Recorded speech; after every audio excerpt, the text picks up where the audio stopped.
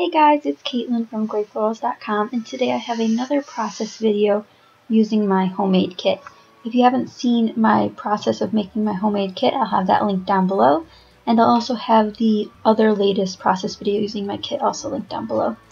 So for this layout, I decided I wanted to do a grid format. So I'm using some of the Project Life cards that I had in my kit and playing around with the arrangement on those. So I'm scrapbooking a picture of my cat. She's sleeping on my bed.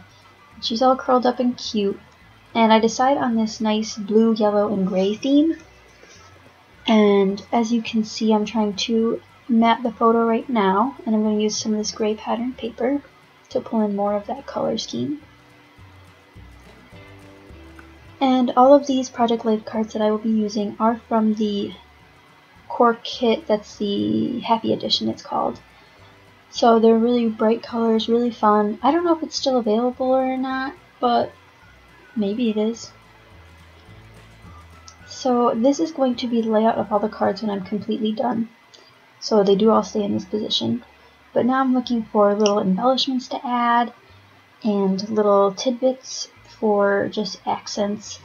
And I don't fill in any of the journaling on this video. I do that afterwards, but it's not in the pictures either because I do it after I take all the photos. So when you head over to my blog, you won't see the journaling either. Sorry about that. I know some people like to see the journaling beforehand, but don't worry, I will be putting it on. So I'm using my embellishment kit that I made here to find some yellow pieces. I also wanted to do some stamping on this layout because one of my challenges for using this kit was to stamp on my layouts more often. So I took this Heidi Swap stamp set, and I'm using some black ink. I think I used my Stays On ink, yes. And this says right now. The stamp says that. So I'm just practice stamping it, and then I'm going to stamp it on this left card here. And it turned out beautifully. And then I'll be gluing everything down shortly. I really wanted to use one of those flags because I find it really hard for me to use some of those flags on my layouts, but I will end up using some of those on a later layout.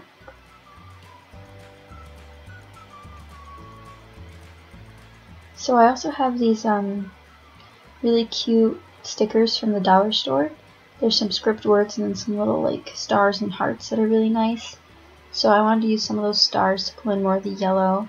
Hearts, to use some of to pull in some of the yellow onto this layout.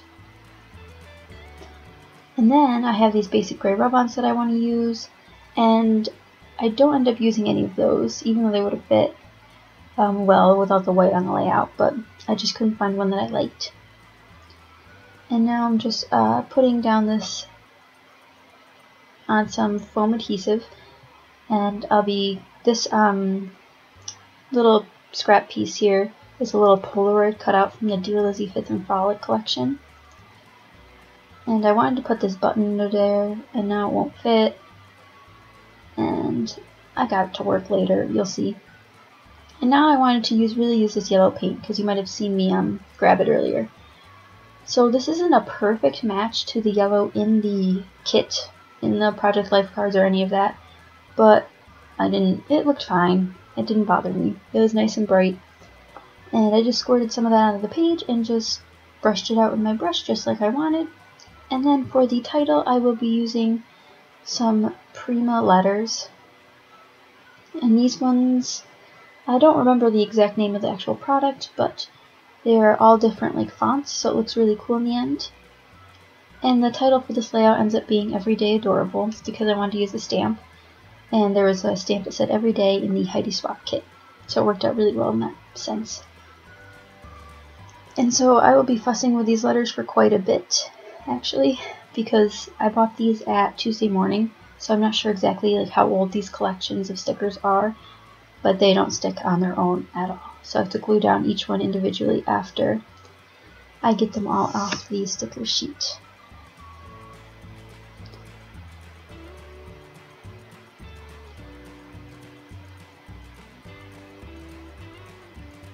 So as you can see, they're all different font styles, and I think it looks really cute in the end. And I'll even glue them down straight, hopefully.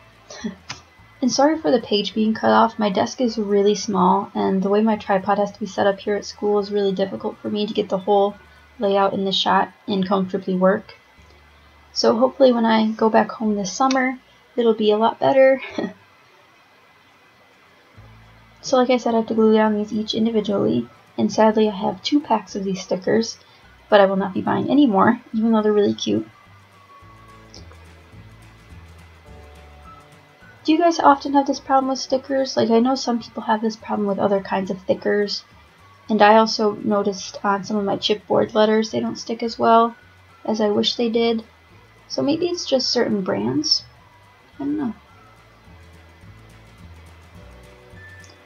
And then the last letter, and I dropped it. Oh, and I'm using my Ranger Glossy Accents to glue these down. So now I have to stamp the rest of the title, and I will stamp it in Stays on Ink. So we'll just get the little cover off and stuff, and then I'll stamp it right above there. And if you follow me over on Instagram, you would have already seen a sneak peek of this layout, because I made this quite a while back, and now the video is finally going up because I only post videos on Saturdays. So now I want to use this really cute squiggle stamp.